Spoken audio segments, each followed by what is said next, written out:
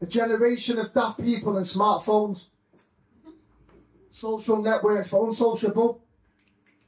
Facebook for a status and Insta for a pose. Snapchat to show it live in a few seconds and then it goes. We've been bred into the culture of technology. A generation of travellers inquisitive of knowledge. Want to see what the world has to offer before they settle down. So settle down and gather round as I tell it now, yo, I'm yelling out. We're all independent, but independence can leave dependence on things we mentioned. Because we're all searching for something we're missing. So we're kind of empty. Not a full tank like the planes we used to see on sites and find ourselves. It's like reading 50 books, but you can't store it. You best buy a shelf. But our best buy is health. Because that's what's important, right? NHS carefree, but the treatment is worth half the price of private care. And after once or twice, you're left with a hole in your pocket. Like that hole in your tooth to pay an arm and a leg to get that filler in them teeth white. And the turkey gnashes. But veneers won't stop clear when you're yamming turkey rashes. But I bet your Insta bio says vegan, as if you're seating and chippy peating every evening.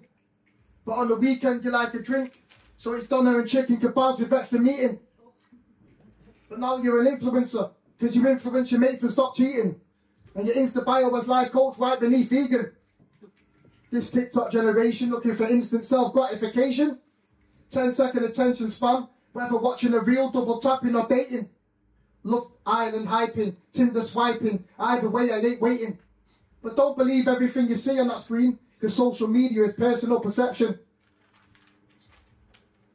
People only want you to see what they want you to see so you can see them living all our blessings. But behind that phone, life could be harder than erections. A cry for help instead of notification in their mentions. So notice their intentions.